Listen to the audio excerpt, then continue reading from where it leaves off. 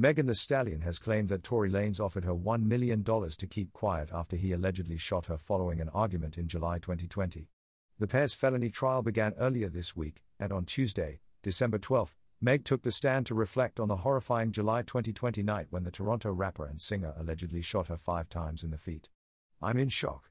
I'm scared.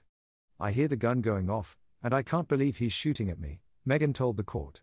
While she was tending to her wounded foot in the back of the car alongside her friend Kelsey Harris, Tory allegedly offered them each $1 million to not report the incident to police as he was worried about violating his probation, according to the Los Angeles Times.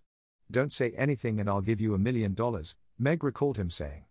However, Tory's attorney, George Mdisian, has disputed this claim, saying that his client was never even on probation.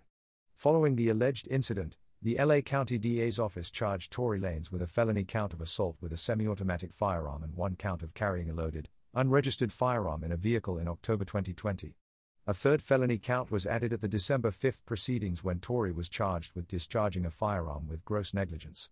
Elsewhere in Tuesday's emotional testimony, Meg explained that she didn't report the shooting to the police initially because of fears for Lanez's safety and what cooperating with police could mean for her rap career. "At this time we are at the height of police brutality.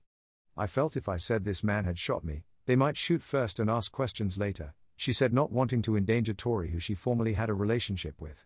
"I don't feel safe in the car. I don't feel safe with the police. First of all, in the black community, in my community, it's not really acceptable to be cooperating with police officers." Meg is slated to be questioned by Tory's legal team in the coming hours. The trial is expected to last for approximately 10 days.